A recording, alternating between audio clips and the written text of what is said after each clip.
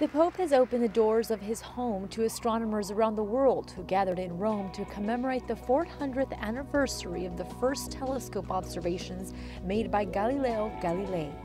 The International Year of Astronomy is meant, not least, to recapture for people throughout our world the extraordinary wonder and amazement which characterized the great age of discovery in the 16th century.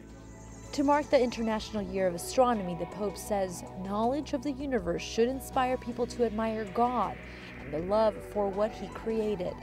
Benedict also said that on this year dedicated to astronomy, he seeks to emphasize the mutual collaboration between faith and reason.